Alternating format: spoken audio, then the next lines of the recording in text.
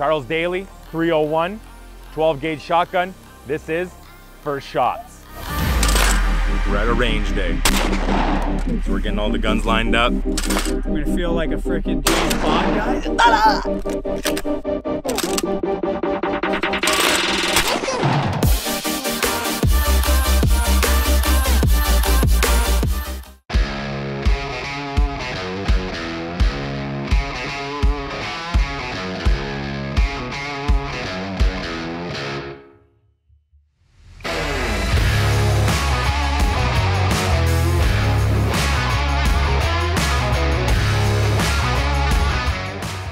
So the 301 is a 12 gauge, 3-inch chambering gun.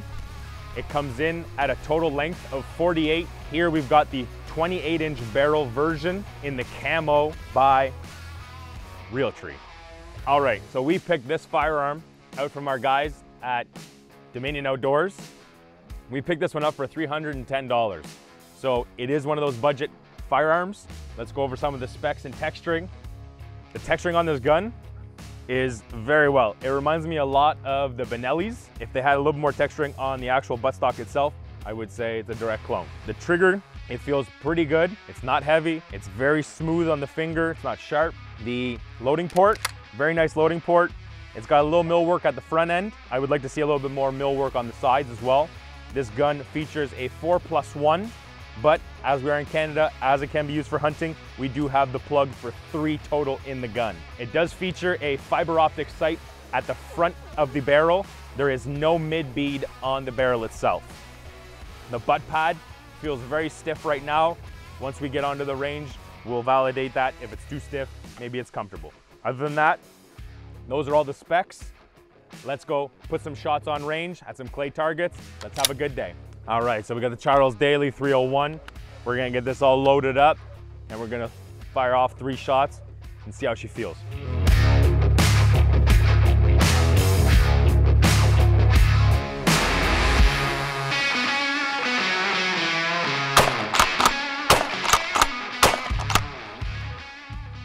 Not bad. I really thought that butt pad was gonna be a lot harsher than that. It's not too bad. Little push to the shoulder, but cycled all around flawlessly. The texturing feels really nice in the hands. Trigger, very soft. All right, let's go put some on clays.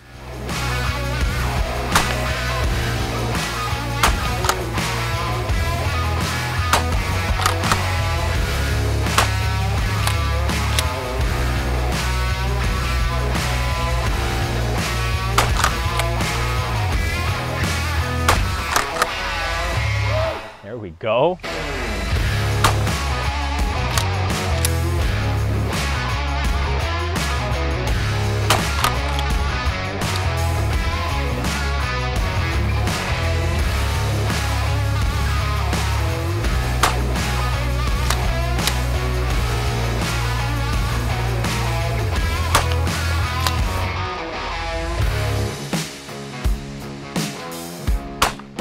Oh, winged it. All right, so the 301, full synopsis, very good gun, not too bad. Camo, very clean camo. Overall shooting, very good. Got on target very easy with the front fiber optic sight.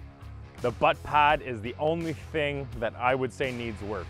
It is very stiff, you really feel it in your shoulder. But overall, for a budget shotgun, I would use this if you're looking at like the $300 to $400 range for a hunting gun.